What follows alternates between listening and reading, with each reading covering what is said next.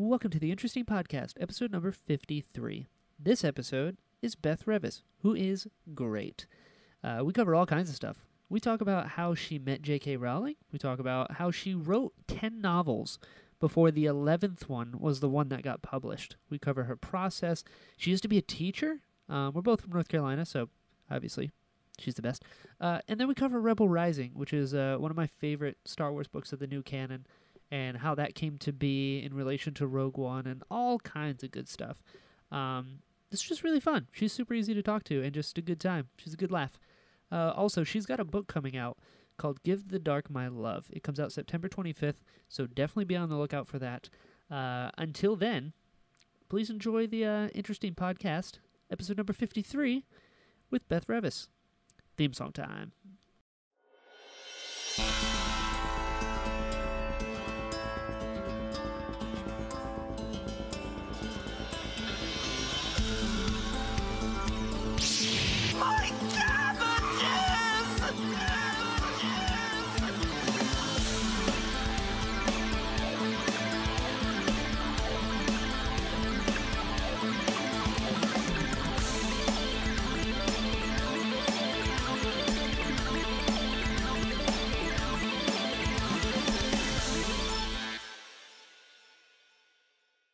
Oh, there you go. There you go. Kids, you have one?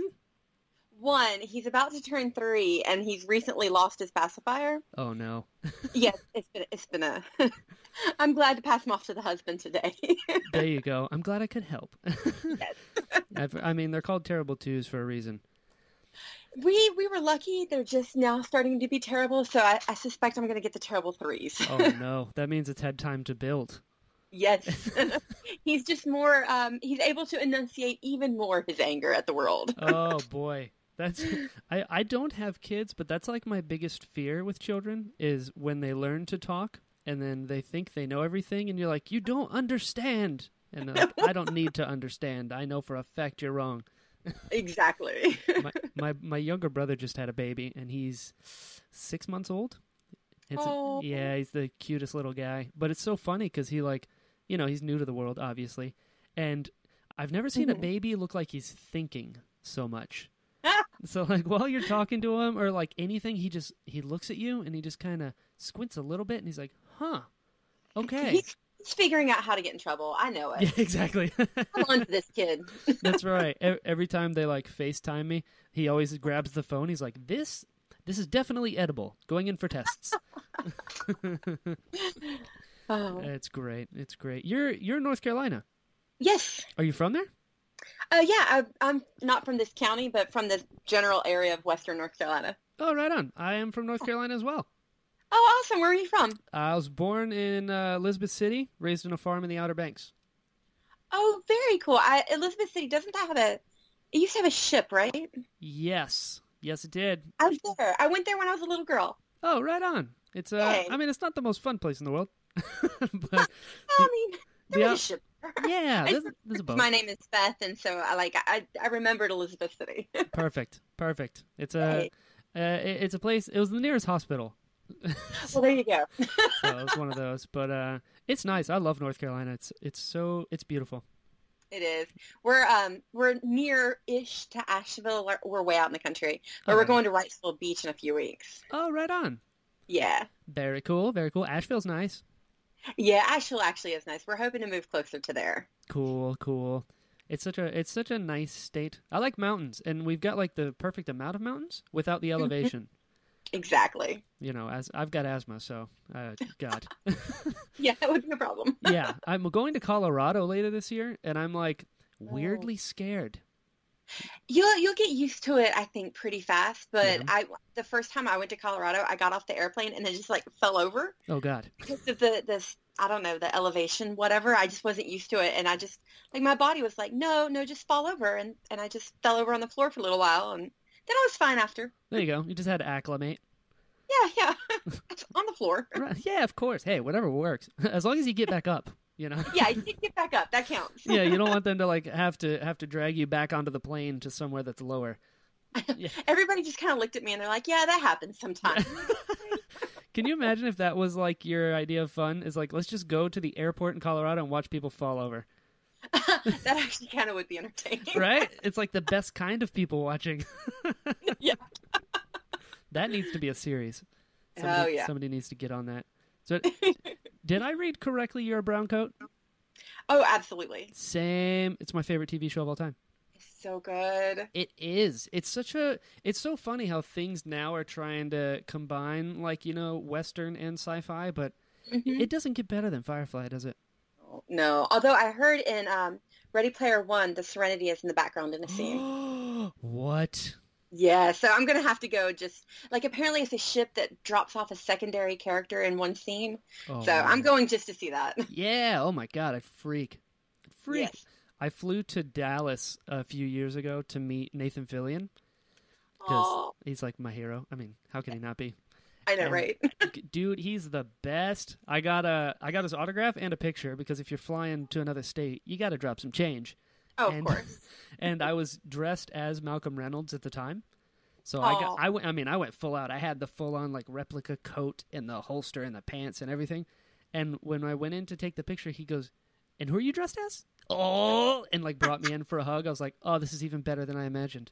He is one of the few that I would pay money to see. Him and Mark Hamill and Carrie Fisher was very high on my list before. Mm-hmm. That's about the only ones I would really pay money to see, but I would pay a lot of money to see them. Yeah, fair. Yeah. The only time I've ever been like embarrassed around a celebrity hero was with Carrie Fisher. Oh no, what happened? So I went to get an autograph with her, right? Because I got this poster made. It's like a buddy of mine who's a graphic designer made like a custom poster. It just has the Star Wars logo outline and then a bunch of stars on a black field. And so I've been collecting autographs on it for a bit. And Carrie Fisher came to Tampa because I'm in Florida. And I was like, oh, I gotta get this. I waited. I was so excited. I got up like super early in the morning before the con even opened because I knew the line was going to be bonkers. And she wasn't feeling well. So what she did was, normally, they have like a table, and then they kind of lean over, you put the thing on the desk, or on the table, and then they sign it, and they give it back to you. Well, she wasn't feeling well, so she was sitting on her chair with like her feet on the seat, and then her knees up. So what she would do is she would just grab your thing that you wanted signed, put it on her knees, and then write on it, and then give it back. Well, I had this poster that I keep in a tube, so it's like rolled up, So normally what we do is we wrap it like on one end of the table and on the other end of the table, and it kind of just hugs it, because it wants to roll up. Well, right. Because she was back, she kind of grabbed the corner of it and put it over her legs, and I was grabbing the other end. It was kind of a weird little awkward thing. And my backpack only has one strap on me, and it fell over onto her table as she was signing. And she's like, "Watch out for the Coke." And I almost knocked over her drink. And I was so embarrassed. I was like, "Oh, my God. Oh, I'm so sorry. Hey, poster. Sorry." Hi, Gary. All right, bye. Oh, well, hey, at least you got to meet Gary. And that actually wasn't as bad as I was expecting. I thought this was going to get ripped or something. Oh, my God. Can you imagine? I don't think I would have the heart to tell that story. No. No, I just almost knocked over her Coke. And I was like, oh, God. I almost threw up on JK Rowling. Yes. Tell me this story. Well, I learned after I got my first book deal that when I get really, really happy, I spontaneously vomit everywhere. Fair. And then I got the chance to meet JK Rowling, and I didn't eat for 24 hours. I was like, I can't risk it. And I went with a friend of mine, and my friend was my spotter. And you can see in the picture where I'm like handing my book to J.K. Rowling to be signed, and my friend's in the background like ready to dive in front of me and like take the hit if I actually did start vomiting everywhere. So. Oh, that's amazing. It was pretty bad. That's a good response though. I respect that. I knew the issue, and I did what I could. The same thing whenever I found out I had the Rebel Rising book deal. Yes. When I flew out to read the script, I just didn't eat that whole day.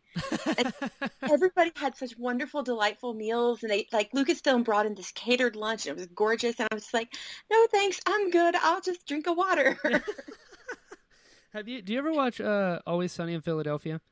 Yeah, I've seen it a couple times. Same. I haven't seen a lot of it, but I saw this video once, which makes this a weird sort of context anecdote. But there's this woman in the show that's like a stand-up comedian, and she throws up every time.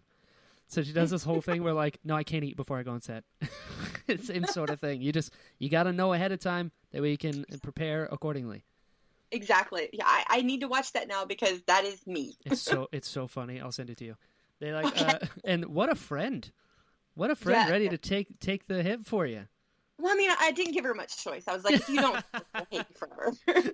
Exactly. Now is the time for the test. Yeah, and I was the one who got her the ticket, so she owed me. Oh, of course. That's part of it. You're like, here's the deal. Hmm. I'm going to get you a ticket, but what are you willing to do for it? Exactly. You're like, are And you I mean, willing she to throw didn't up? ultimately have to, but the chance was definitely there. That's true. It's the thought that counts.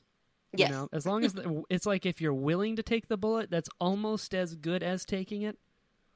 Almost. Yeah, yeah. Almost. I mean, yeah, you just got to be down. You just got to be Yeah. down. That's a friend. Oh man, but do you travel a lot? You say you've been to Colorado and stuff.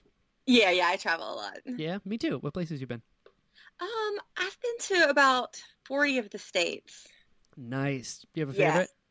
Um, I do like New York, but I really like the Pacific Northwest. Ooh, nice, nice. I like California a lot. I feel like it has like everything as far as climate. Yeah, because it's huge. I know. No, you know it's huge? Texas. You ever driven through Texas? I have. Oh, it's the huge. worst. Yeah. It's just flat and nothing to look at. Man, I live in like Southwest Florida, so it takes 6.5 hours driving at 80 miles an hour. I've tested this to get from where I live to the Florida-Georgia line. And I was like, oh, 6.5, that's a long time. You know, Texas will be a breeze. Texas is like a day and a half to drive Yep. through it. It's crazy. It's really, really, really huge. You've been Oh, to London, I Yes. read. You live there? I lived there for a college semester. How was that? It was fantastic. It was really, really good. Huge. Yeah, yeah. But they also have such a good train system Yeah, within they the do. city, and then to go anywhere in the country, it was great. Cool, cool. I went there for the first time last year, I think it was. Sick. I was unprepared for the size.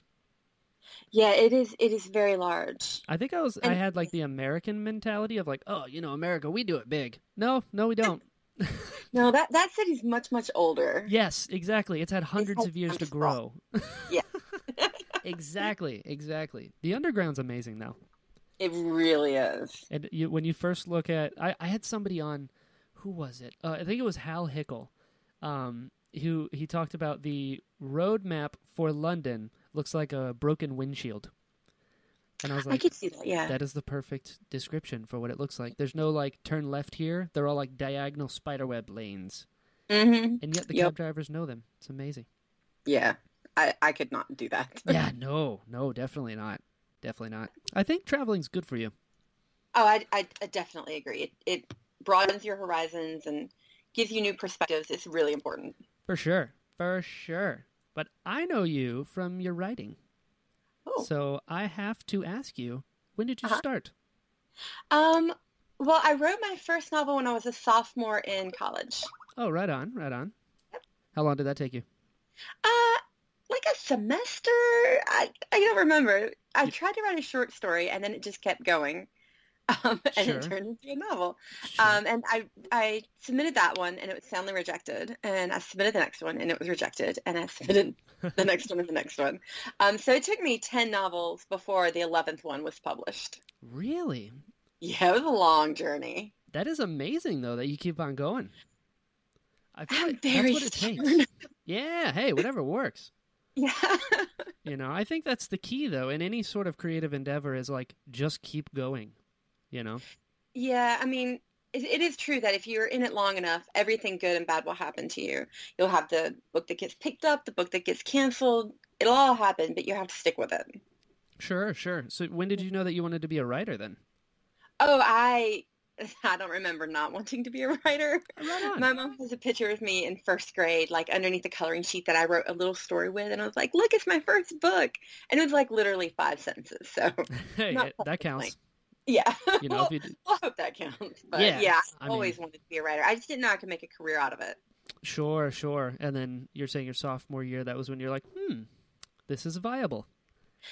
Yeah, I think I still at that time sort of believed that it would either be a side thing, like Sure. it would come out and no one would know it, or I could be the next JK Rowling. Fair. It didn't quite work out either of those two ways. Yet, Beth Revis. Yet. You know. One day JK is going to realize that, she's got nothing on me. Yeah, please. I already sent her the letters. I don't know if she got them. There's no post on Sunday, but yeah. That's cool. 10 novels, though. Man. 10 years. Wow. You wrote a novel a year? Mm-hmm. A novel a year for 10 years. Wow. Was and that... about 1,000 rejections. I mean, but that's the thing, though. You just save those, and then you're like, oh, these are all the people that didn't believe in me. Well, who's laughing now? That is true. You know. I have a friend who's an author as well. He just got his first novella published, and he was like freaking out. And I was like, "This is great!" And he goes, "Yeah, I've got like tons of rejection letters that I'm just saving." I was like, "Okay, just don't read them all the time." Yeah, you can't obsess. But... Yeah, exactly. But that just it just makes it better because if you've gone up this super 10 novel mountain, when you reach it, you're like, oh, that's what this is. Well, and then also, it really helped me as a person to get rejected and not have it easy. Like, oh yeah. As since then, I don't mind long edits. I'm fine with if my editor says that I have to rewrite my whole book, I'm like, okay, that's fine. It doesn't bother me as much, and I think that really helps overall. Gotcha. Okay, I feel like that would be the hardest part for me. Like, I mean, I'm not a writer. I don't have the attention span. But if I was going to write something, I'm like, I feel really good about this. And they're like, do it again. I'm like, I quit. Oh, no, I would never be published if I did that. I have yet to write a novel I haven't had to rewrite at least once. Wow. Is it true that writing is rewriting?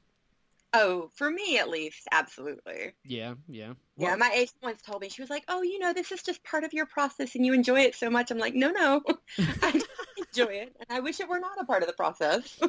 If I hear you. Most authors that I've talked to, including like Claudia Gray, she told me, she's like, I love having written. Yes. I was like, that makes sense. That makes sense. I mean, it's much like baking a cake. Like, nobody actually really, well, I guess some people are weirdos and like the work of it, but I just hate cake. Fair. Yeah. I'm with you there. I'm horrible at cooking, but I feel like part of that is because it looks so gross in those middle stages. Like I like the look of a steak, but man, halfway through it looks so gross. It's like, it just takes much time. It does. There's television to watch. Oh, so much television. There's so much good stuff. You were a teacher.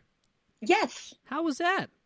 It was actually really fun. I went into teaching fully expecting to this would be a temporary job before, I started making millions as a famous author. Of and course. The whole first year I was like, I'm not making any attachments. This is just a temporary thing. And I ended up really loving it.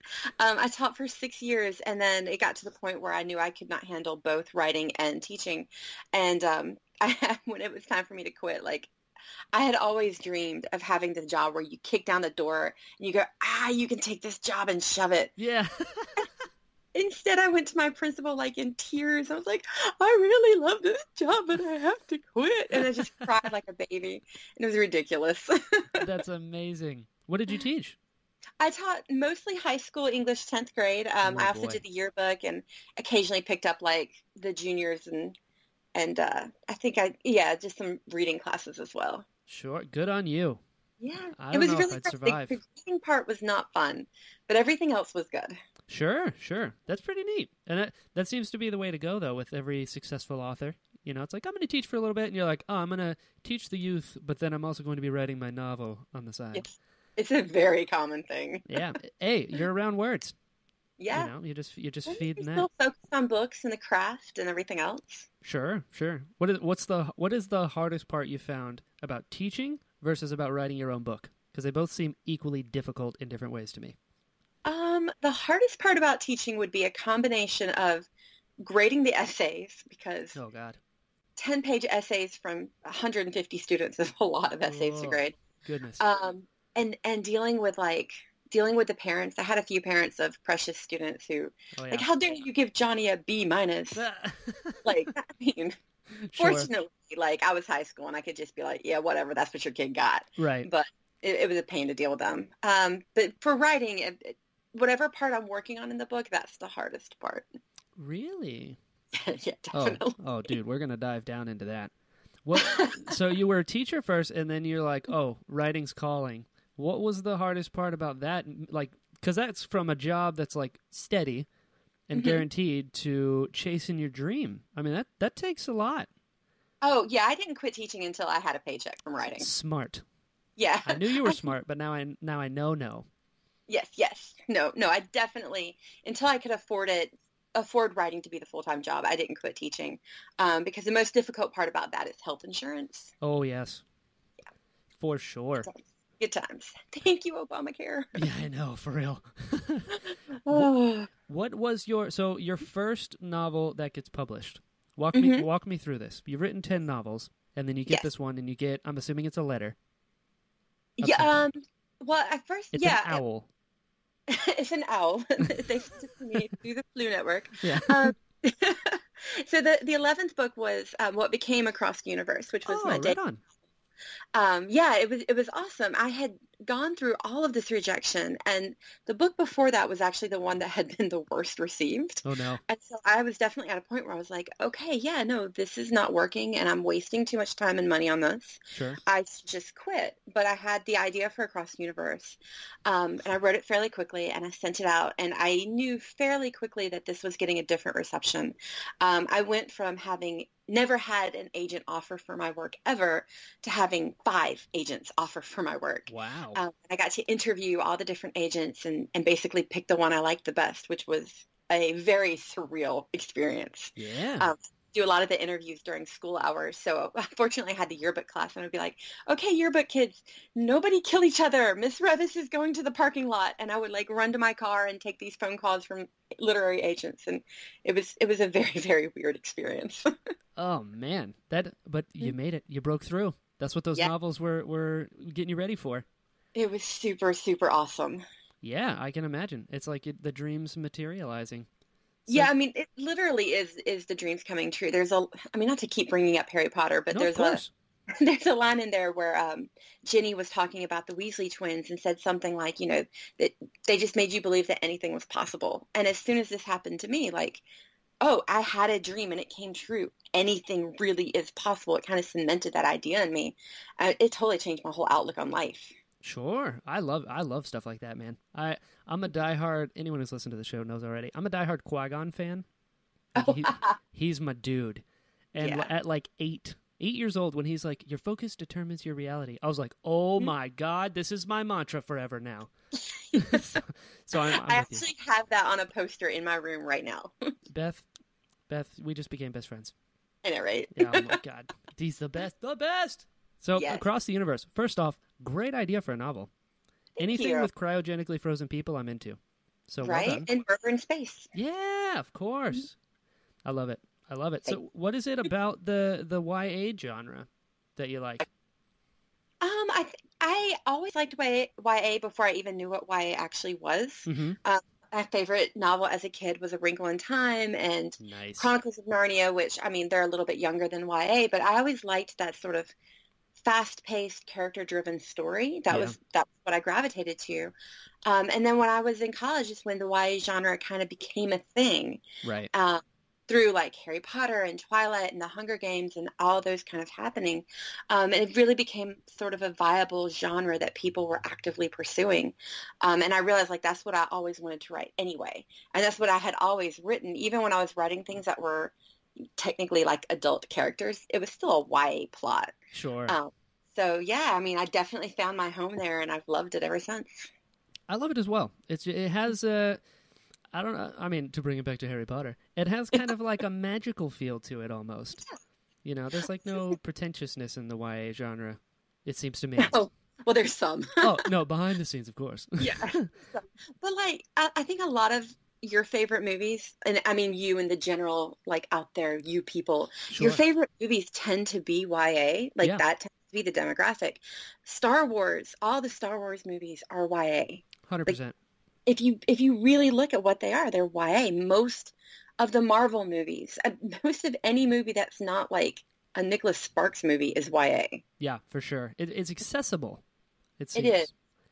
Yeah, I mean, and ultimately it is a character-driven, fast-paced plot, and that's what most people want out of stories.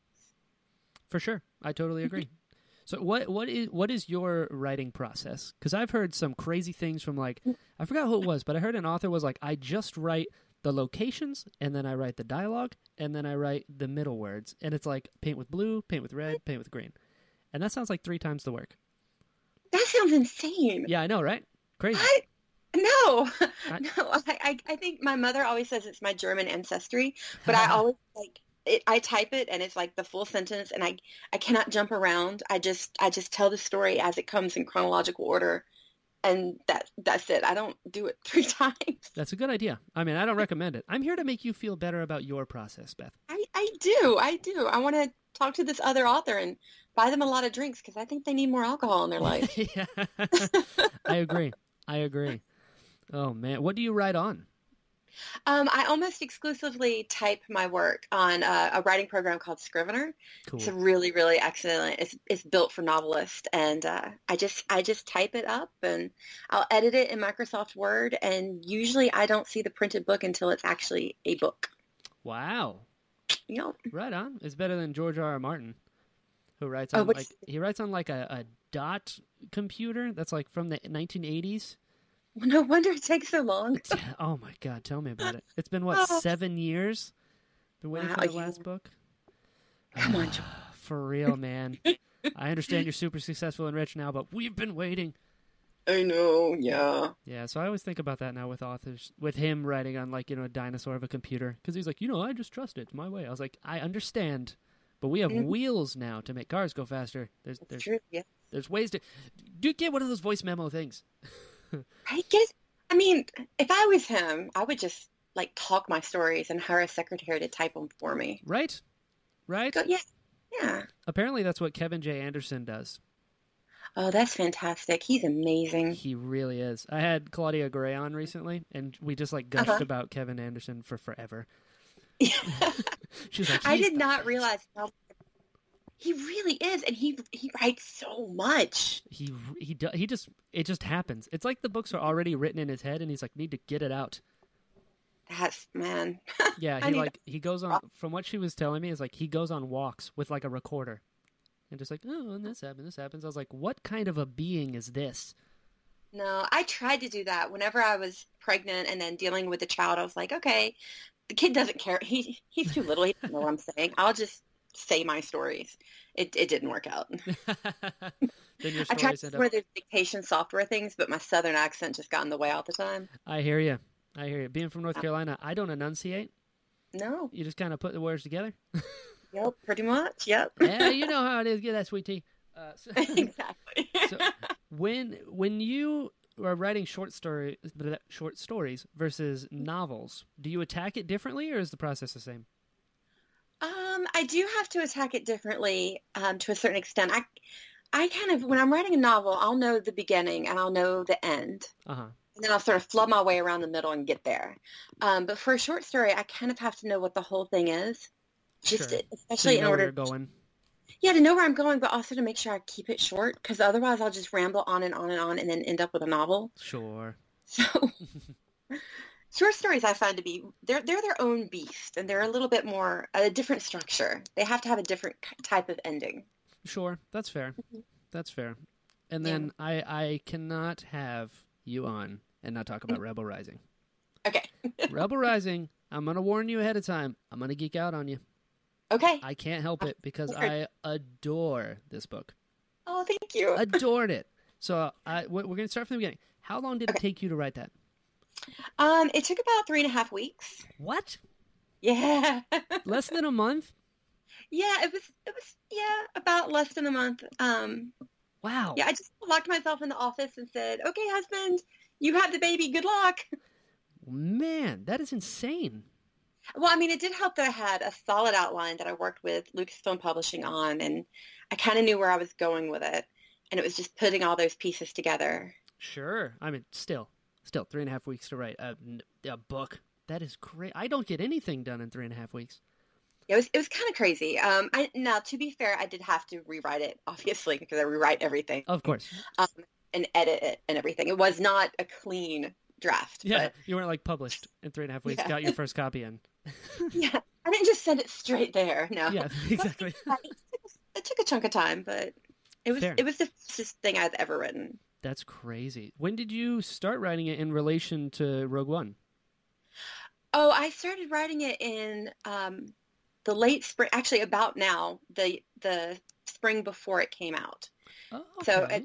in about April, the movie came out in December, and I had read the script in April or March, one of those, so in the springtime before then, Sure. and then had it done before summer. Gotcha. Okay. Okay. Yep. That's awesome. Yeah, Yeah. I really, really dug it. So how did that come to be? Did you like apply to them? Did they come to you? How does this work?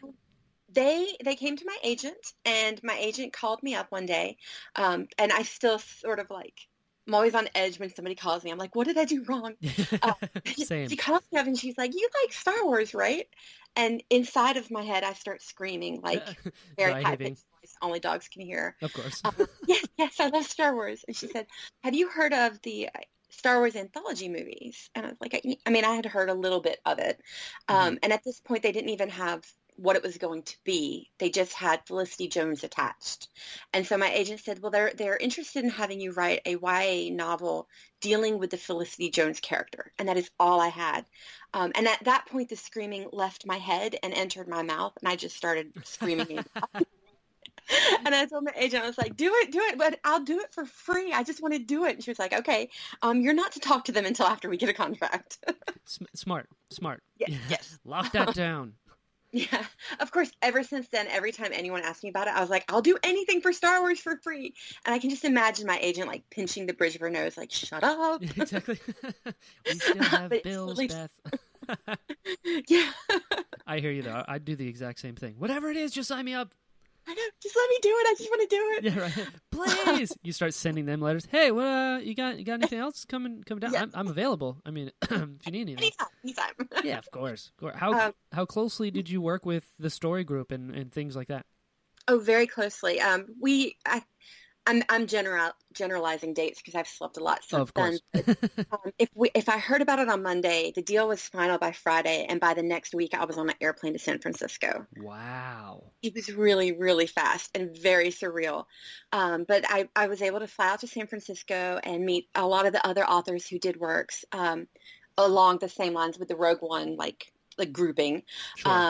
And that was also very awesome. Like Greg Rucka and Jason Friday were all awesome dudes. It was amazing to be able to talk to them. Yeah. And then we got to read the script and talk with story group individually and as a group. I got to see some early images that helped me a lot to visualize the character because Felicity Jones has a certain way of fighting and certain weapons that Oh yes. I was able to hone in on and then use that to train and sort of go backwards.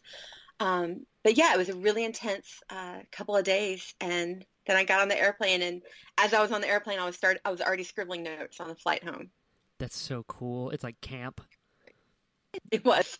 At that point, you become like a part of the story group because you're like, all right, here's the details we're gonna plant in each of our books. Because like I've read almost all of the new canon, and I remember in your book you mentioned the Octave Stairway, which is also in Catalyst and Tarkin. And then Yes. Bloodburn, which is in Bloodline.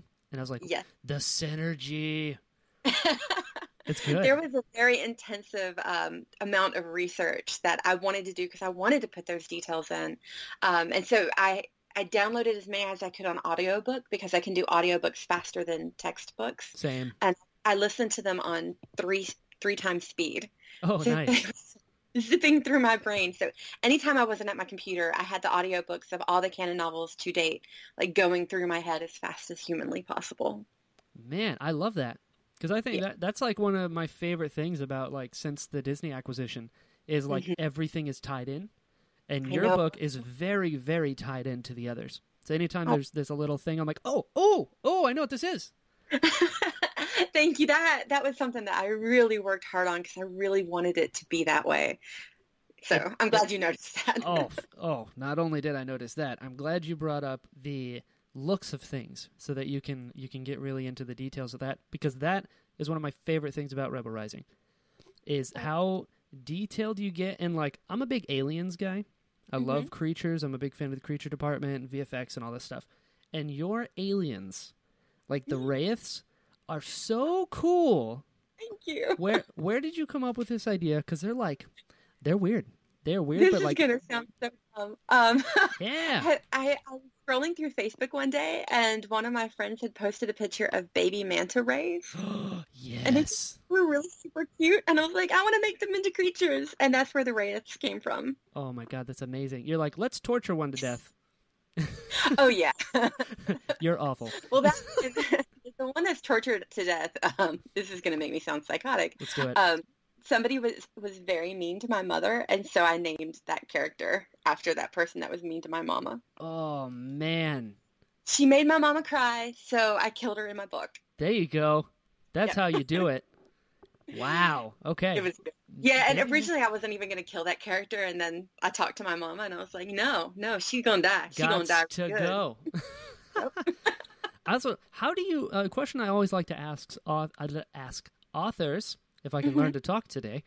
How do you name things? Because Asiak is a pretty interesting name. I can't remember how I named that one. Names end up being pretty hard, especially in a Star Wars one where all the names have to be something a little different, not just normal Earth names. Some of them were named after people or things I know. Like there's a character in there named Reese Amps. Yes. And those are my dogs. I have a dog named Champ and a dog named Sirius, who we call Siri. So I just switched the letters around and got Reese Amps. That's amazing. There is a character in there. I was writing in a hotel because I was at a convention, and they had a bottle of, I think it was Dasani water. Uh-huh. So there's a character in there. It's one of the people that Akshaya works with who, if you rearrange the letters, it's Dasani water. Oh, I love this. I was just staring at my hotel room. I'm like, I need a name. It's like every comedy. What's your name? Blue Carson. Yeah. That's amazing. Because I mean, your name Akshaya, Zarada, Idressa, like they are sweet names. Oh, thanks. Akshaya is actually a person I met at the Boston Teen Book Festival. She was in my signing line, and I was signing a copy of one of my books for her, and I was like, that's a really good name. She was like, oh, thanks. I was like, I'm going to take it.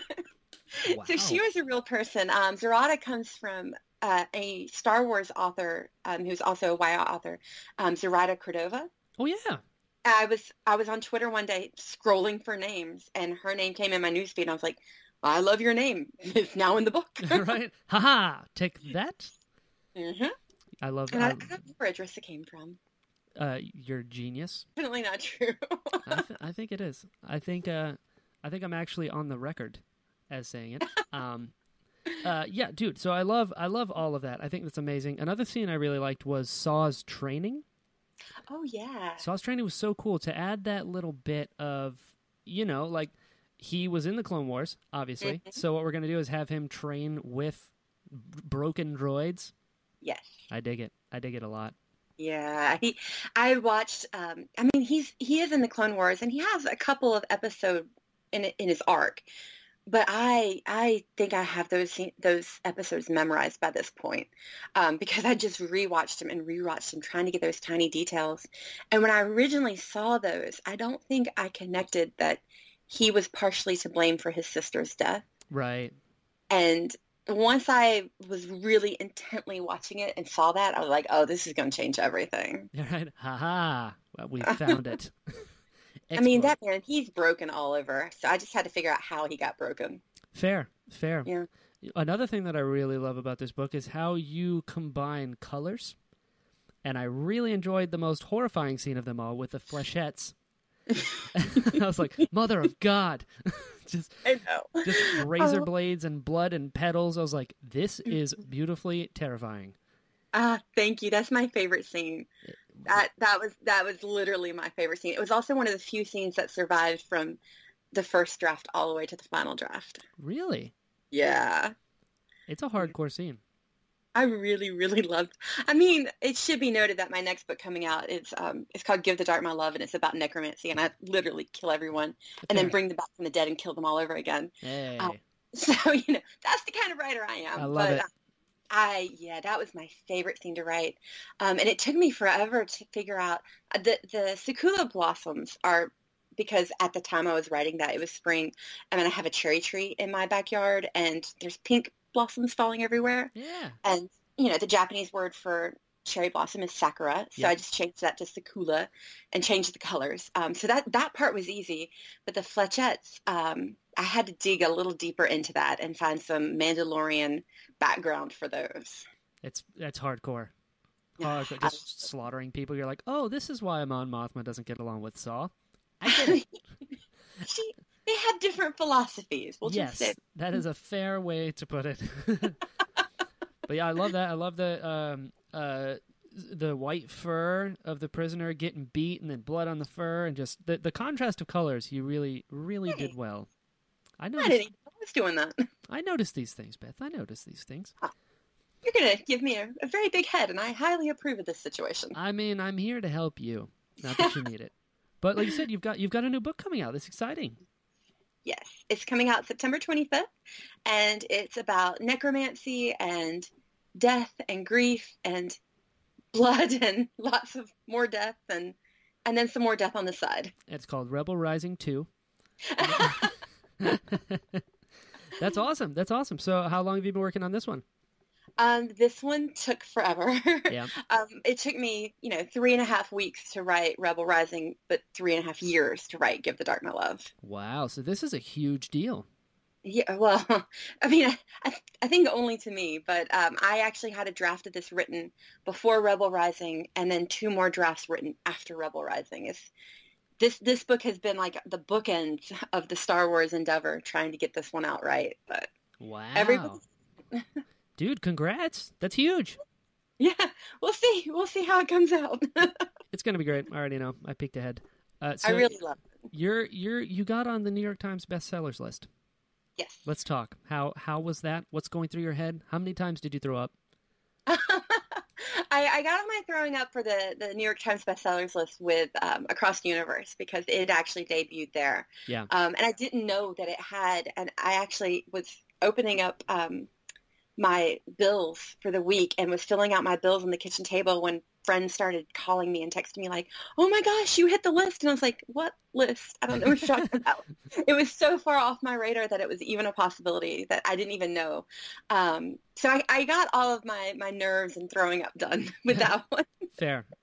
And then Rebel Rising also hit, and that was amazing. And it hit number 2, which is the highest I've ever hit on the list. And I have no illusions that it was anything other than the Star Wars name on the title, but it's still really, really awesome, and I'm very proud of that moment. I would say it's also your writing, because there are some not stellar Star Wars books out there. Well, I have not read those yet. I have, so you don't have to. Yeah, amazing. That's so cool. I love your personality. I gotta say it. Thank you. And I love when good people have good things happen to them, and I also love that it took a long road to get there, because that's the story that, like, everyone sees, the overnight successes. Yeah. It's like the overnights is actually like a 10-year overnight success, and yours was a literal 10-novel journey. And to be honest, my publisher I remember there was one, I think it was BEA, which is Book Expo America.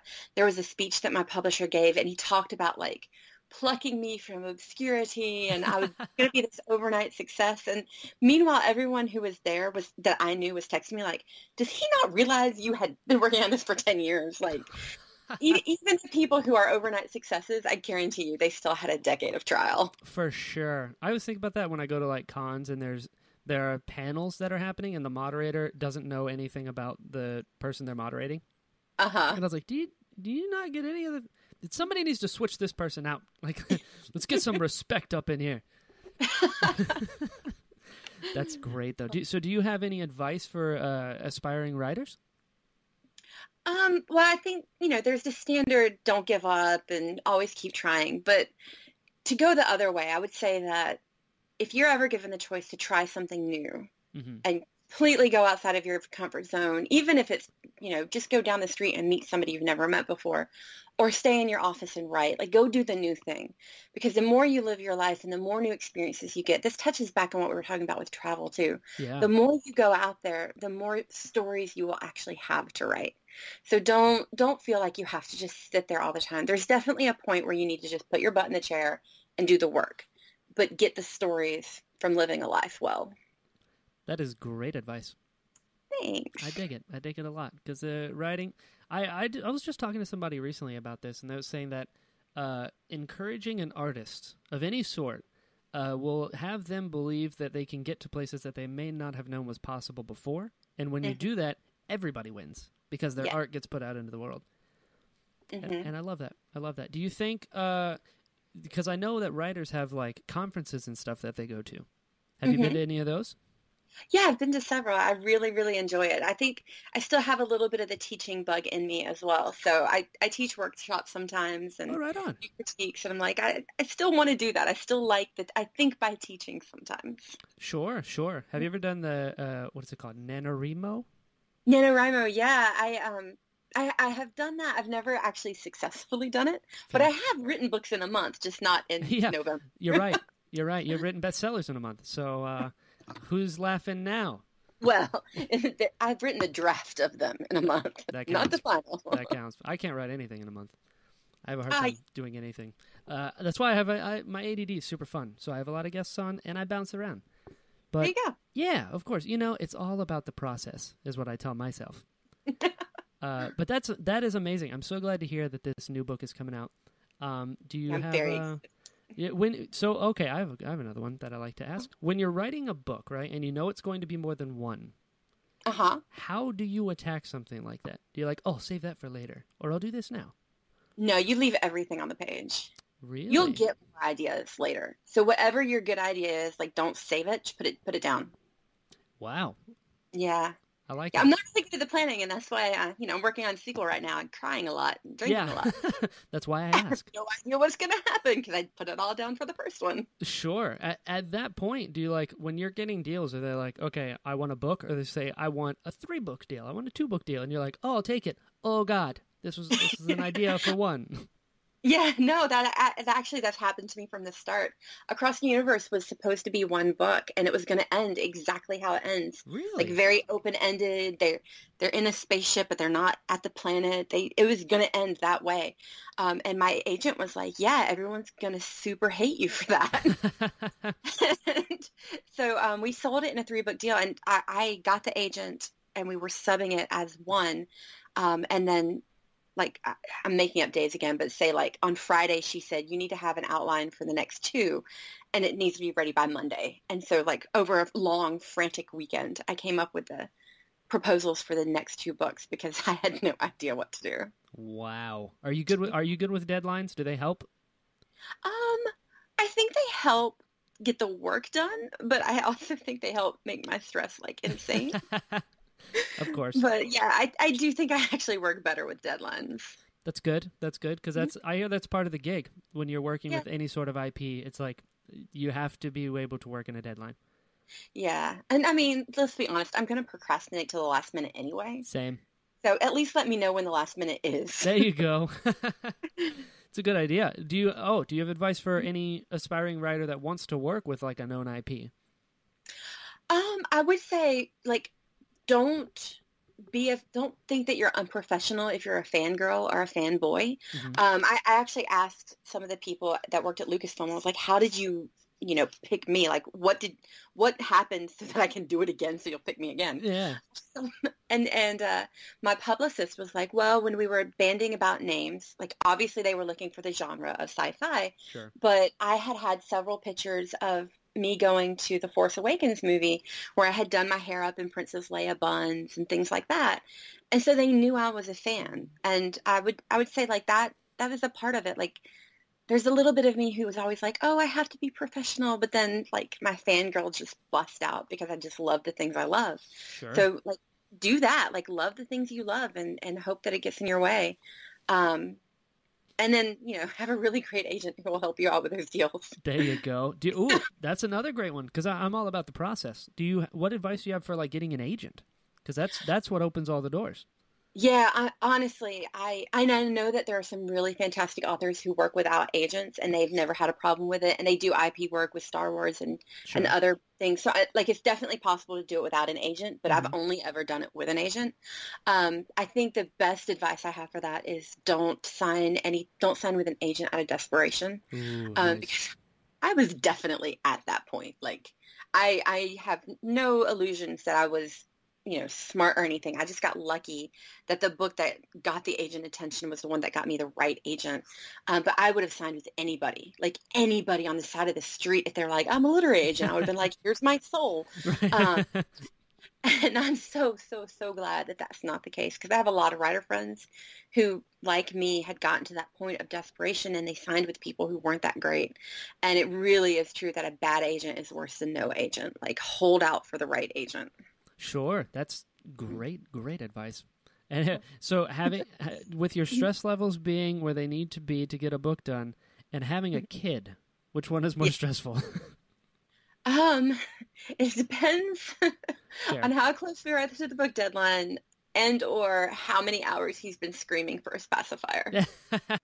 So It's all relative. there's a scale there. That's right. There's two cross. Is there something you've always wanted to write but haven't got to yet? I would love to write a graphic novel. Um, Ooh. yes, I got my first taste of writing a comic book for IDW Star Wars, and I really, really loved it, and I really want to do more with that. So I'd love to write a graphic novel. Um, I'd love to write something for like Doctor Who or Firefly. I love those Yeah. guys. Those would be awesome. One day. One day. One day, one day. I love it. I love it. Well, yeah, I've taken plenty of time. We've been talking for almost an hour already. Oh yeah, that went fast. It did. Thank you. I appreciate that. It's much better than the alternative response. Yeah. But yeah, this was really fun. You were a blast. Oh, thanks. Where can people find you online? I am at Beth Revis on basically everything but Facebook, and on Facebook I'm at author Beth Revis. Sweet. Got to get that SEO. Yep. I'm with you. I'm Jedi Brian on everything. So great Yes. minds. Great minds. But yeah, this was super fun. I really appreciate all your time. Thanks so much. This was awesome. Thank you. And...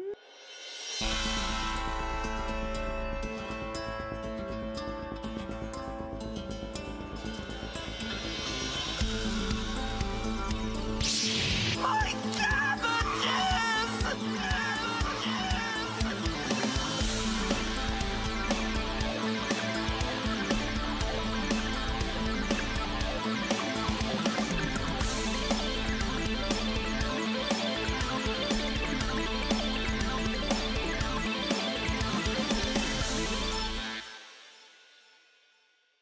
Hello, friends.